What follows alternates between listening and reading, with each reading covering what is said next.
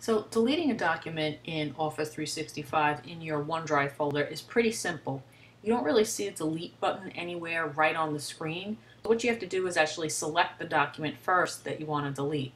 So let's say, for instance, I want to get rid of some documents that are in my online summer class folder. So if I go into the folder, there's a couple of different ways you can do this. If you are just deleting one document, you could come alongside it and click on the three dots, which is the ellipse, and then click on the ellipse again and you'll see a delete button.